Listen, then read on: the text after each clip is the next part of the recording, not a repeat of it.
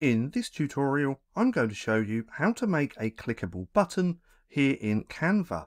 Now, this is really easy to do, and first off, what we're going to do is start with a text box.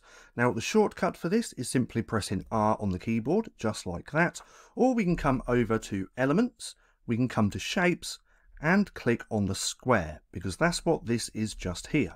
Now, from here, what we want to do is simply bring that down. We're going to add the text in the middle by double clicking like that, and then we can put learn more. Now from here, let's make this more of a button by dragging that up like so, making a little bit longer, just like that. Let's make the text a little bit bigger as well. Then what we can do is also round the corners of these as well. So if we click on corner rounding just here, we can play around with that like so to make it look like more of a button. Then from here, to make this clickable is really easy. So what we want to do is simply click onto the text box, come to the three dots, then we're going to click on link.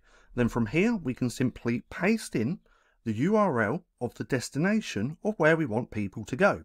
So I already have a URL just here. This is from my YouTube channel. Then we're going to click done, and now this is a clickable link, as we can see that just here with that URL.